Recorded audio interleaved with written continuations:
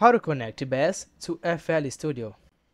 Hi everyone, welcome back to the channel.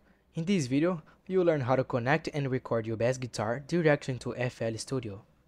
Whether you're beginning or just setting up your home studio, this step-by-step guide will help you capture clean and professional bass tones.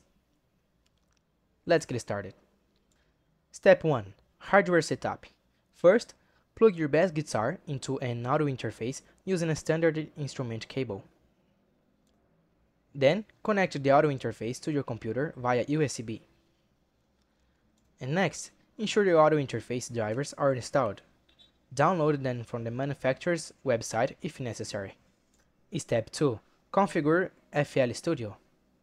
Open FL Studio and press F10 to access the settings. Navigate to the Audio tab and select your audio interface as the input device, preferable using an ASIO driver for low latency. Press F9 to open the mixer. Choose an empty mixer track, and on the right panel, set the input to match the channel your bass is connected. Step 3. Arm for recording and monitor. Click the disc icon on your selected mixer track to arm it for recording. Enable the monitoring icon, speaker symbol, to hear your bass as you play.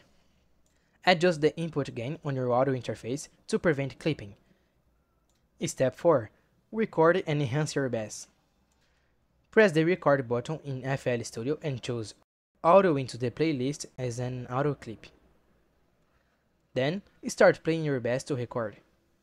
After recording, you can enhance your bass tones using plugins like Guitar Rig, Amplitude, or FL Studio's built-in effects such as Free T Amp, with EQ and compression. And that's how you connect it and record your bass guitar in FL Studio. With these steps, you're ready to lay down solid bass lines for your tracks.